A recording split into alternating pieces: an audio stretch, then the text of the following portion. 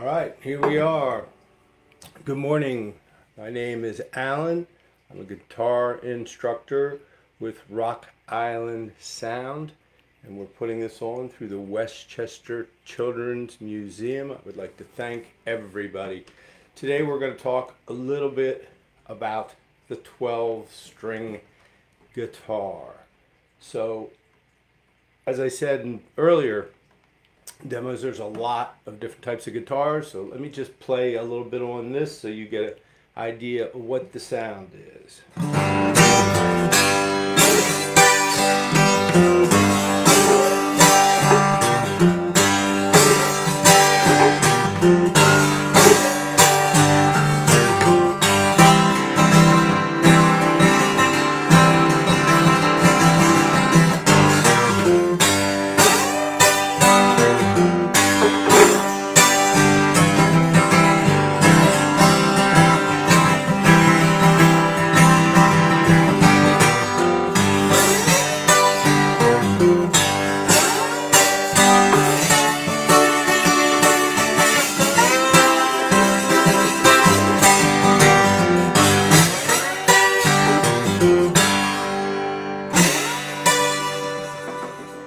So as you can tell, it has a very distinct sound. It's not the sound of a 6-string guitar, and for all good reason.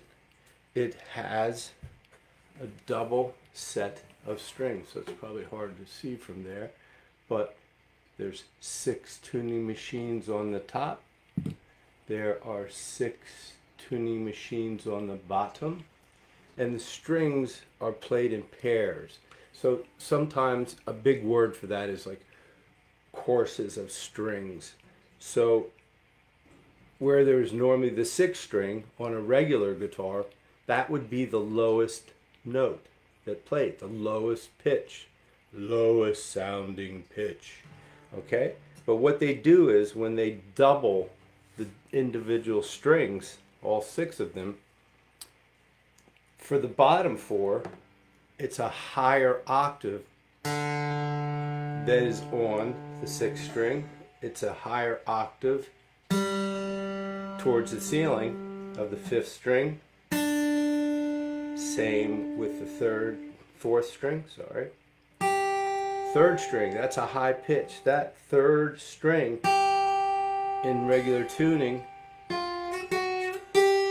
is higher than the 1st string, which is normally the highest string. Now, the top 2 sets of strings, the 2nd and the 1st, as we label them, the 2nd string, they're supposed to be the same, unison, like hitting the same exact key on the piano. It just gives it a brighter, chimier sound. So if you can hear it, they're supposed to be the same pitch. Okay? And when you strum through all of them, normally when you strum down on a guitar, the lowest notes would be the first ones you hear. On the 12th string, they're not. It's kind of like, it's just a different sound. It's hard to describe it unless you hear it. So I'm just going to strum through. Now this particular guitar is in what we call open tuning. So what does that mean? Open tuning means that the guitar strings are already tuned to a chord.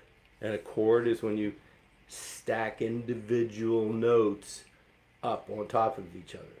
So if any of you have a piano at home and you just bang down on some keys, you're probably making some chord, but it may sound good or may not. In this case, when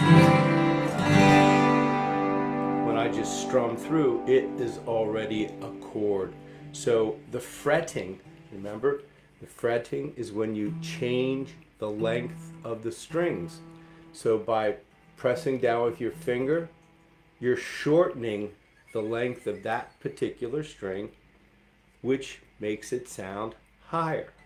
So to get a good idea of the difference of the sound of these two, I'm just going to strum through. I'm going to try to play something on this guitar, and then I'm going to play it on a 6-string guitar.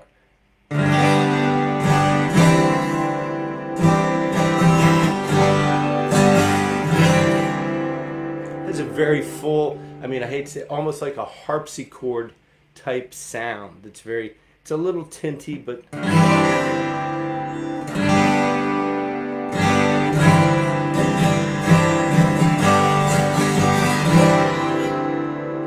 so that sound right there, if you can keep that in your ear, I already tuned this one to.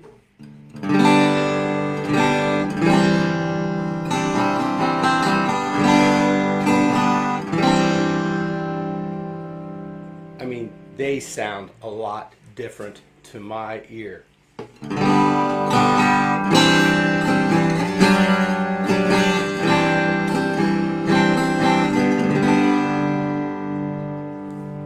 Now this guitar is really old, and it's a small guitar, but it really is a loud guitar. So I'm not talking about just sheer volume. And another word for volume, a musical term for volume, is dynamics. So dynamics means how loud, how soft.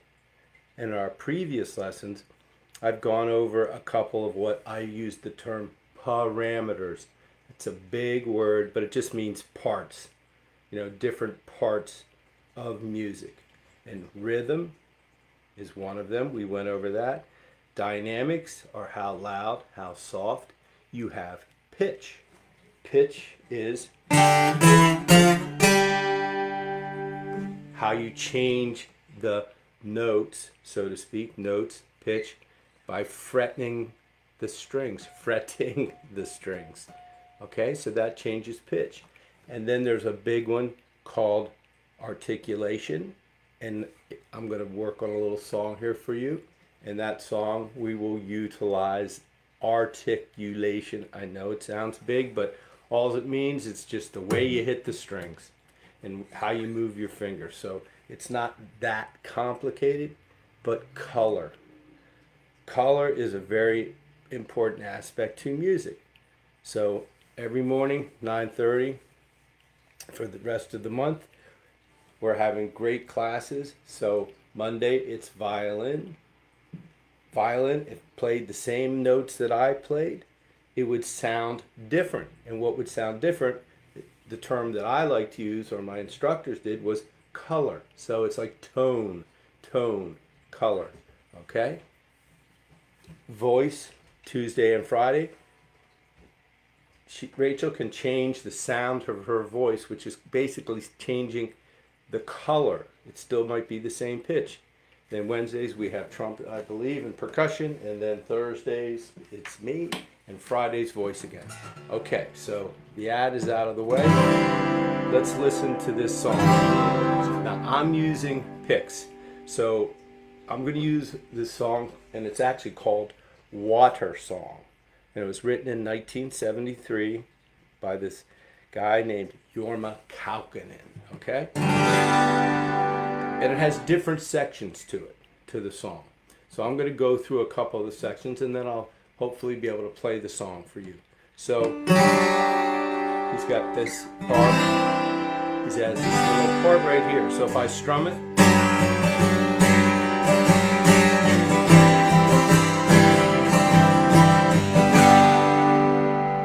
that's like a little mini progression. Now it sounds good being strummed, but if I was to finger pick it, use my index, middle finger, and thumb, I could do this.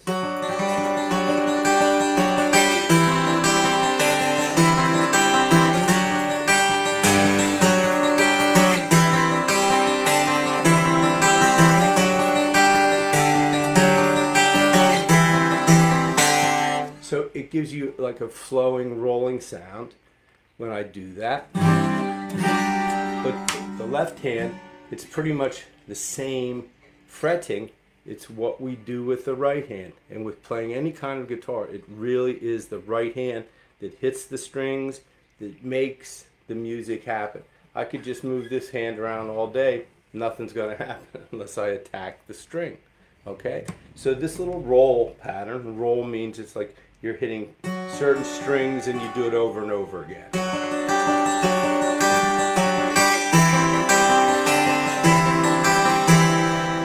and then he repeats that 4 times. So that's one section to the song. It has one particular sound to it. I consider this like a composition, which is a fancy name for a song. The next part, he has a chord up the neck to this chord, to a chord. So we don't want to do the same thing all the time. So when I do that rolling pattern, when he comes up here, it's actually picking out a melody from the chord.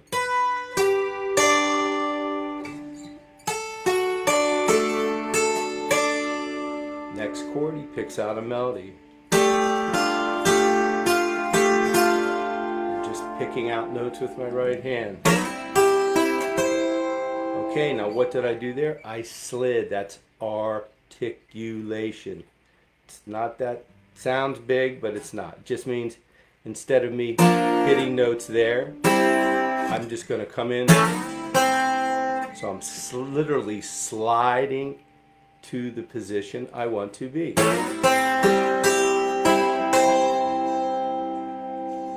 So if you put that all together, it's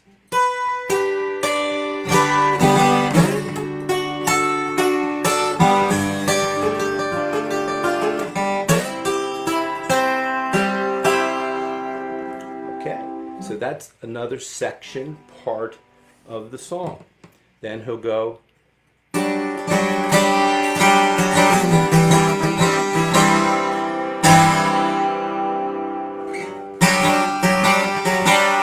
the same chords or shapes or pitch as the beginning, but he's not doing that roll pattern. He's going, he simplified it. To the next section.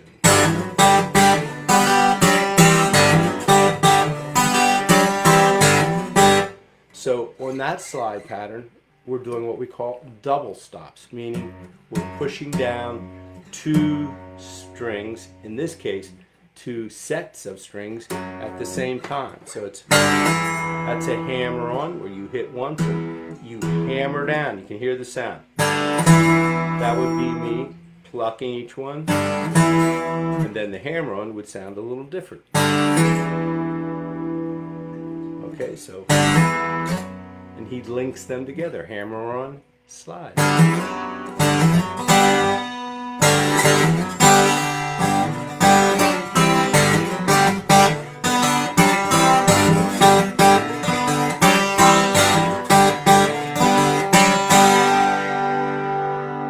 Just like that. Okay, then there's another part which he bends, and that's notes up here. So what's really cool about this is with the open tuning of the guitar and the fact that you have extra strings just ringing through, you want to utilize or use those open strings. They're your friends. They can get you from one place to the other on the guitar, and they add a sound, like a richness to the sound. So I'm fretting, which means shortening the length of strings. I'm bending down. I'm changing the pitch by doing this bend. So I'm fretting one note, but I've got 3 or 4 open strings happening, just filling out the sound.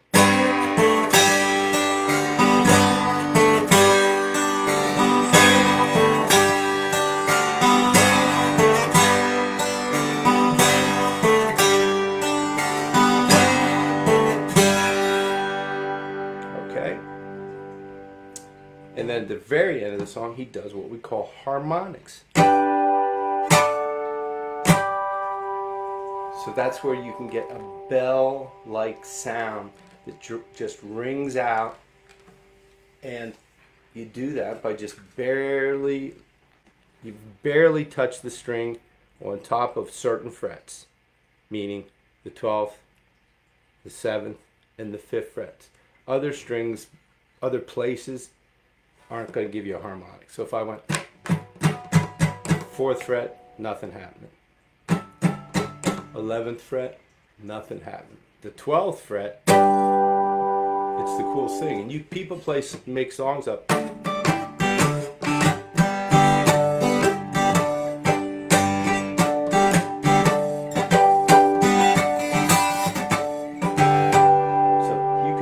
All kinds of cool stuff with harmonics, but to me you don't want to overuse them.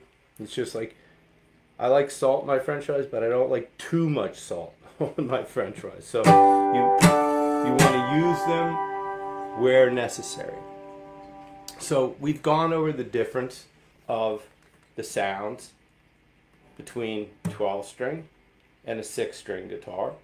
Okay, we've gone over some of the parameters, big word, I know, or music. It means basically parts of music, with the slides, the hammer-ons, the roll patterns, just the strumming.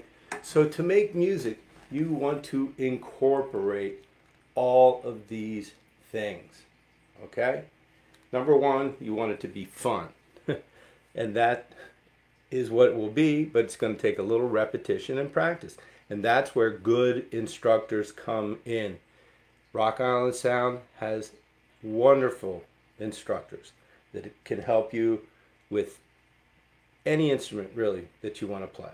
I personally teach guitar there, but they have other guitar teachers, you know, that are really good instructors. And if you get a good instructor and you put in the time and practice, you can play an instrument, okay? So don't forget to tune in tomorrow with Rachel, and I'm going to play this song to get us out of here. It's Jorma Kaukonen's Water Song, so I hope I can play it for you this morning.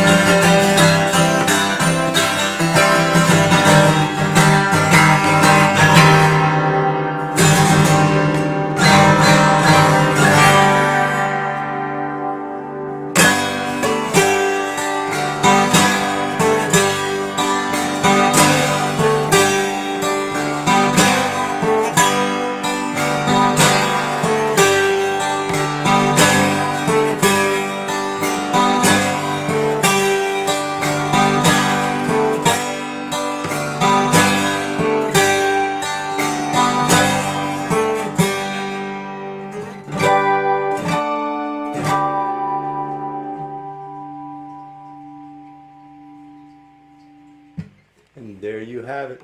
I hope you have a wonderful day. Please wear your masks. All right, this stuff isn't over. Stay tuned for more wonderful Westchester Children's Museum events. And if you need any musical supplies, any of that stuff, contact Rock Island Sound, Terrytown and Rye. Peace out.